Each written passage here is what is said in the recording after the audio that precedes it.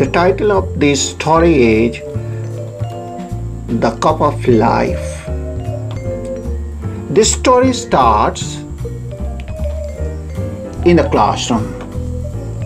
A group of working adults got together to visit the university lecturer. The lecturer was happy to see them. The conversation soon turned into complaints and about stress to work and in life. The lecturer just smiled and went to the kitchen and got an assortment of cups.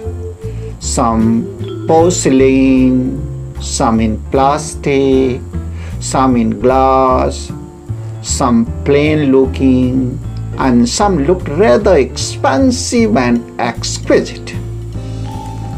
The lecturer offered his former student the cup to get themselves a drink. And all the students had a cup in hand, the lecturer spoke. If you notice, all the nice looking, expensive cups were taken, leaving behind the plain and cheap ones. While it is normal that you only want the best for yourselves, that's the source of your problem and stress.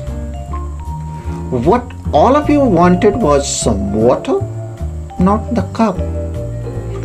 But you unconsciously went for the better cups.